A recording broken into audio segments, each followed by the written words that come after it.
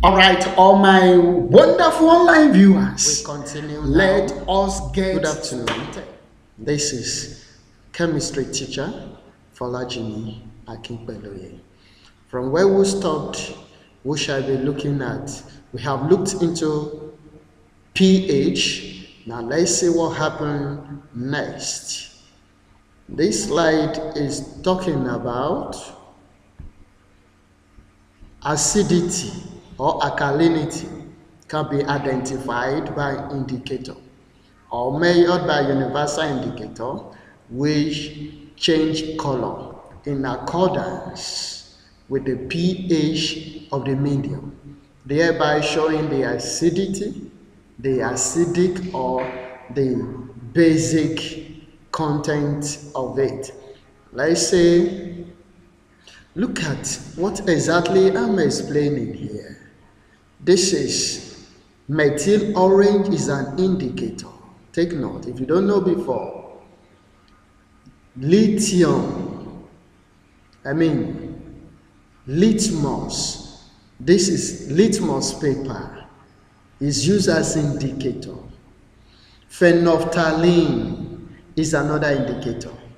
Let us see, if you have methyl orange and you put acid inside methyl orange, the methyl orange will turn to red. That's the indication. If you have blue litmus paper and you put it inside a solution that contains acid, that blue litmus paper will turn red. If you have a phenolphthalein solution and you pour little acid inside a phenolphthalein solution, it will turn it colorless. Now, acidic medium. If you, in basic or alkaline medium, if you put methyl orange inside an alkali or a base, the methyl orange will turn yellow. If you put litmus paper, red litmus paper inside an alkali, it will turn it blue. If you put phenolphthalein inside an alkali, it will turn it purple. Now say what I'm talking about. pH range and color change of a universal indicator. Now we shall move on to what we call types of salt. We are now under salt. Sometimes when salt is mentioned, people think it is the salt we eat at home. It's not always true. And that is why I shall be telling you the 5 different types of salt. Number 1 of them is the normal salt. That's the common salt. You can get it in the market. You can borrow from your neighbor. You can do anything with it. Acid salt, basic salt, double salt, and complex salt. If I may ask you this simple question, how many types of salt do we have? Your response will be 5. Mention the 5.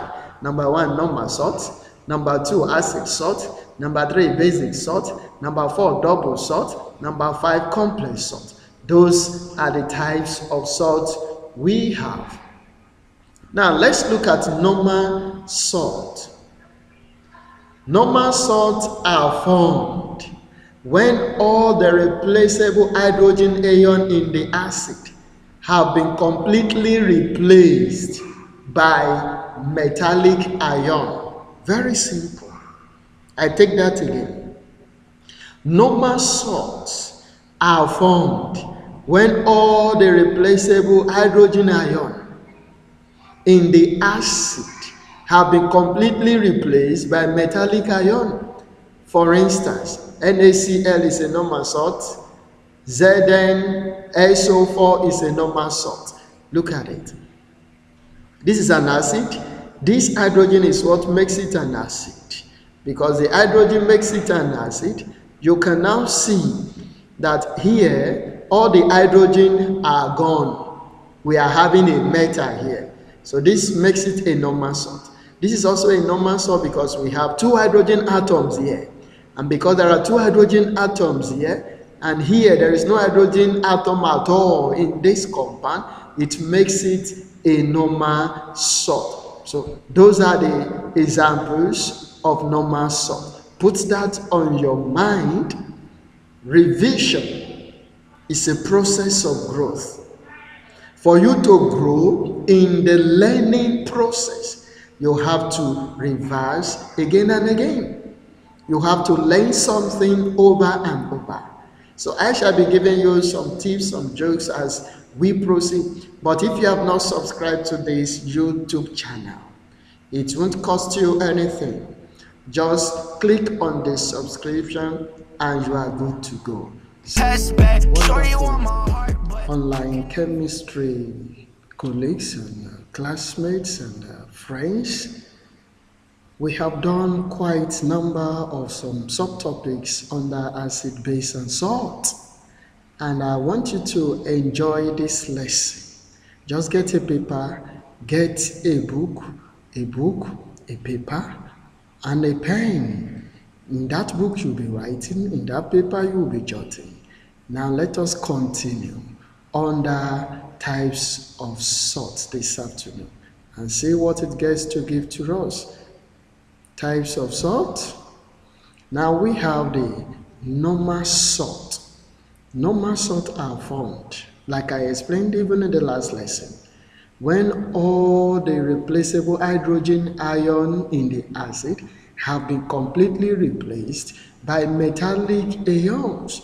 Example, look at sodium chloride here. NaCl is sodium chloride. ZnSO4 is another salt. Now, these salts are normal salts. The reason is because there is no any form of hydrogen here.